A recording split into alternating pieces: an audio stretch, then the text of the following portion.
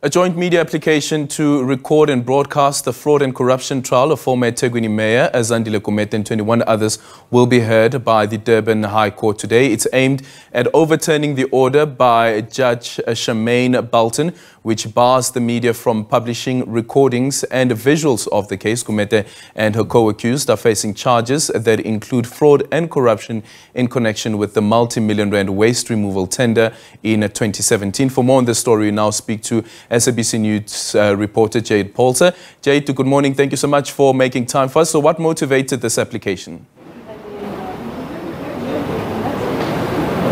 Well, a very good morning, Aldrin, and to the viewers back home. And this is going to be a very important application that we will be hearing. It was brought by ENCA as well as the SABC to overturn a ruling by Sharmaine Balton, the judge is presiding over the Zandile Gumede and 21 others trial here at the Durban High Court, to have our cameras as well as our recording devices brought into this particular court, into her courtroom. You would know on the 24th of July, one of the accused, one of the witnesses that were taken to the stand was apparently unavailable to testify, and it came about in court. We heard that this was due to the fact that she was receiving death threats. So the judge presiding over the matter, Sharmaine Balton, then took it upon herself to investigate whether there was threats with the thread of witnesses that would be testifying in this mammoth trial, and she found that there were indeed threats. This also prohibited the media to showcase any of the witnesses, to name any of the witnesses, Aldrin, as well as bringing our cameras into court to actually film the proceedings of court.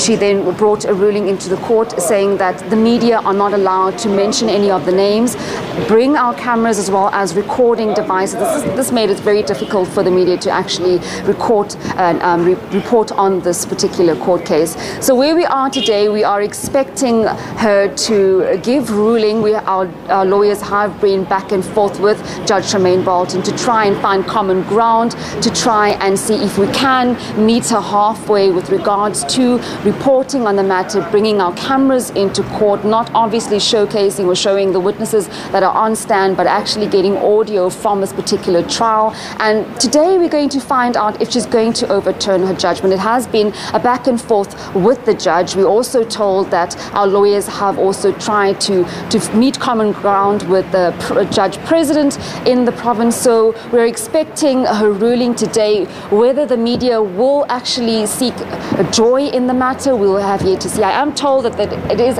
starting right now, Aldrin. So in the next few minutes, I'll be able to brief the public with regards to where we are with the Zandile Gumede trial, whether the media will be able to name any of the witnesses as well as the accused when they testify, and give more information regarding to this trial. It has been ongoing for several years. It is in the public interest, and many people want to actually find out the nitty-gritties and the information behind the courtroom.